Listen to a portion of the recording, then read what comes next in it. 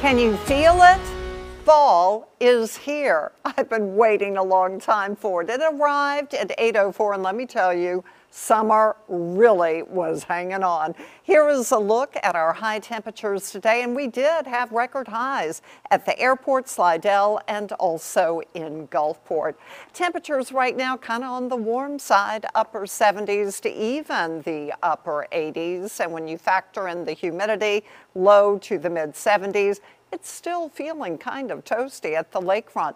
Feels like 91 degrees, but right on cue, we've got a cold front that's moving through. Now, don't expect it to be a lot cooler.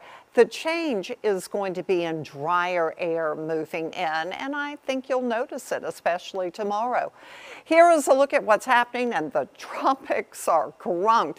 There we have Fiona, and the situation with Fiona is that it has not intensified. It is feeling impacts of some drier air and some wind shear, but it's still really strong, 130-mile-per-hour winds. There's Gaston. You've got a little system off of Africa and a low chance tropical development for this broad low. And of course, what we're all watching is Invest 98L. Can you tell? These forecast models have shifted a little bit to the east, so I'm going to show you everything coming up in a moment.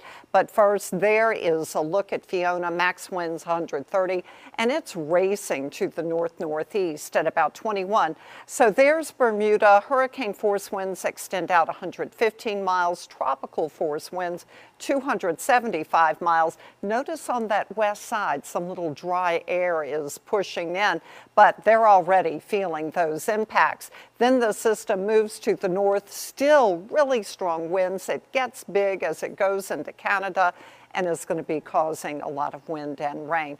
There, a look at the system. We can zoom in. The eye is kind of ragged. The pressure is still dropping. This is a strong hurricane.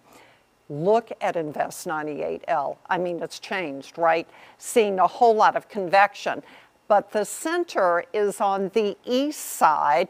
Look at all of the rain on the west side. So what's going on? Well, you've got some strong winds aloft. It's what we call wind shear. You also have dry air on the east side. But look, it is moving away from the wind shear, which is this red right in here.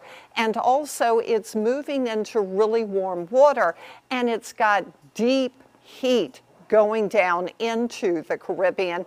That's going to help it intensify. So we can look at the water temperatures in the upper 80s in the Gulf of Mexico. Here is a look at Tuesday. This is the global forecast model. Yesterday it had the center over the Yucatan Peninsula. It has shifted to the east and it's really sped up. So Tuesday morning, entering the Gulf, picking up on those west winds associated with that cold front, and with high pressure to the east, it turns to the northeast. And right now, forecast to move towards the Florida Big Bend area.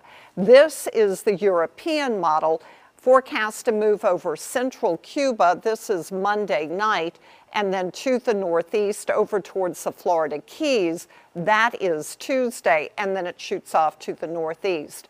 These models can still change, so we've got to continue watching it. But what I've seen is a shift to the east. Both models agree with that, and a little bit faster. So that's good news for us.